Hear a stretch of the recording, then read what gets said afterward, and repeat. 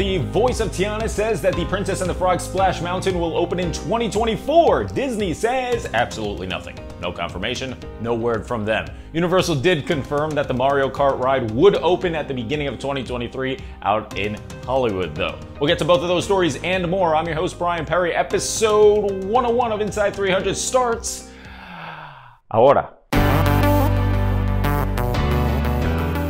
Away we go. We start off with the relatively surprising news that I would take with a grain of salt.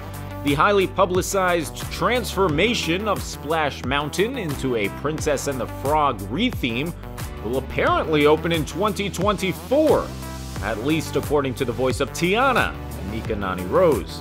She appeared on the ABC broadcast of Live with Kelly and Ryan and had this to say. And are they making a ride? They are making a ride. It'll be out in 2024. So what do you know about the ride? So will you get to be involved in all of that? I've been involved in the beginning, just talking about how we want it to be, what we want it to do. But if I were to tell you anything else, I would be sucked into the ground and you'd never see me again. Understood. Got it. Now, honestly, it seemed to me more like something that Rose accidentally slipped and in no way was confirmed by Disney. In fact, I would be floored if it actually opened in 2 years. Think about this, Splash Mountain is still operating as normal and Disney has yet to even announce when it would go down to begin the refurbishment. The closest thing we have in recent memory to a complete transformation of an already established ride would be Epcot's Maelstrom turning into Frozen Ever After. Maelstrom closed after 1 month's warning.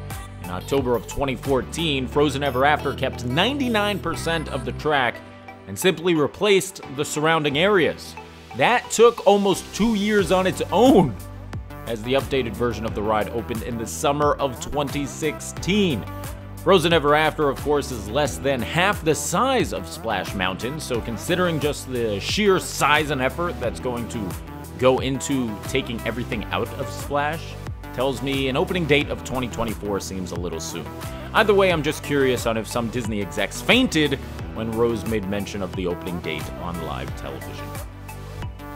Johnny Depp won his defamation suit against Amber Heard this week in what many are calling the biggest celebrity trial since OJ. What the W means for Mr. Captain Jack Sparrow is that Amber owes the actor over $10 million in damages for essentially ruining his career via the op-ed she wrote in the Washington Post. Disney, of course, essentially fired Depp after making Pirates 5 due to the op-ed, despite originally having plans for the actor in Pirates 6. Now with Depp winning, many are looking at Disney for an apology of sorts and a reinstating into the franchise, though Depp famously stated this during the case. Mr. Depp, if Disney came to you with $300 million and 1 million alpacas, nothing on this earth would get you to go back and work with Disney on a Pirates of the Caribbean film. That is true, Mr. Roddenborn. And by the way, if you want to know more about what it was like to go to the actual Johnny Depp trial, we did it and we sat in the gallery, so be sure to click the link in the description below where we dive into the bizarre, eye-opening experience.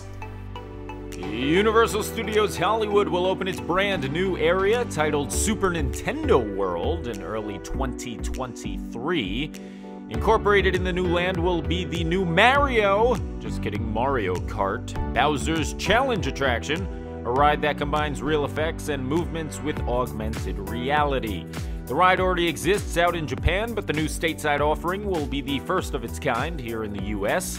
Fans can expect to see the ride at Universal's upcoming third Floridian park as well, Epic Universe. The timing of the 2023 land opening also coincides with the release of Universal's upcoming Super Mario Bros. Movie, which honestly I completely forgot was going to be a thing. Chris Pratt and Charlie Day are set to voice Mario and Luigi. Jack Black will be the villainous Bowser, and Anya Taylor-Joy will take on Princess Peach. And finally, it's time for This Day in Disney History. We go back 23 years to 1999, when the many adventures of Winnie the Pooh killed Mr. Toad's Wild Ride. Luckily, Disney thought of all those fans who would be furious and placed his grave outside the Haunted Mansion. This way, you diehard fans can pay your respects. How nice. That's going to do it for this episode of Inside 300. If you like what you saw, be sure to subscribe.